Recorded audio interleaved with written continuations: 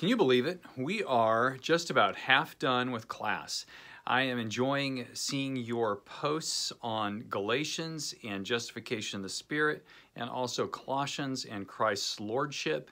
Again, the resources that we are looking at here in the dictionaries in this class, I can't emphasize enough how important those are. I have enjoyed skimming back through these articles and just recognizing the gold mine we have here, and I trust that you are gathering as much as you can. I'm happy to see your thoughtful interaction with one another. Now, as we approach the weekend, we have the exam coming up, and that exam is going to require you to be familiar with the books that we have studied so far, Romans all the way through what we've covered here this second week of class. So be reading, again, Ephesians, Philippians. We have not had discussion forums on those, but all of these books are fair game, and we want you to be familiar with them and interact with them. I want to pray for you and then just talk about a couple of additional resources to recommend for further study. Let me pray.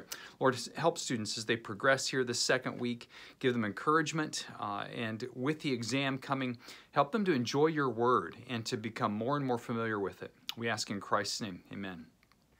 Couple of resources I want to recommend here for you. First, Michael Gorman's book, Apostle of the Crucified Lord, and he provides a survey of Paul's literature with the framework of the inbreaking that has taken place in Christ and our participation in Christ. Here he writes about Galatians and the work of the Spirit in justification.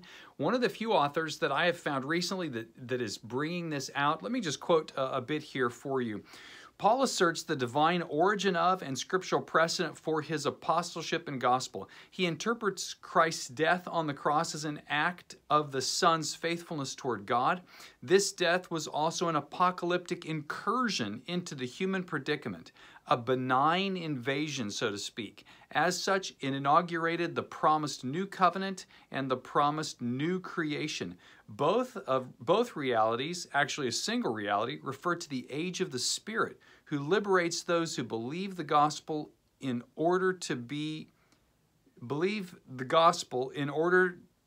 God the Father's adopted children, and who is poured into their hearts.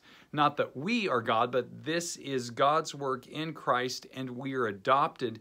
This is an apocalyptic reality. It doesn't mean that it doesn't have historic roots in terms of Israel's history, but this is a breaking in. I think it helps us to appreciate all that Christ has done if we see this breaking in. C.S. Lewis wrote similarly in Mere Christianity. This is divine invasion.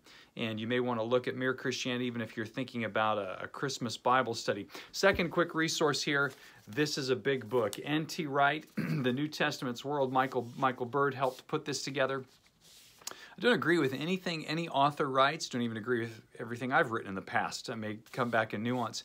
N.T. Wright can be a polarizing figure, but this is a remarkable book, and I would recommend you getting hold of it. He writes here, Wright and Bird, about Colossians that we're looking at this week.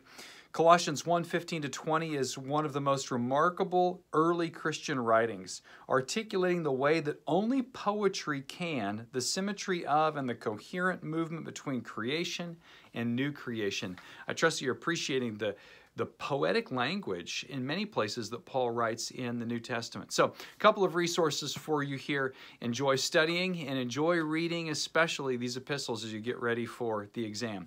Now, everything wraps up Sunday night, 11:59 p.m. I will grade on the 23rd, and so you'll have your week 1 and 2 grades before Christmas. Next week, take the week off. Enjoy your family, your church, and then we'll pick back up during the first week of the new year. During that week where we have the New Year's, we will be doing class. So we'll pick it up then. All the best to you. Merry Christmas.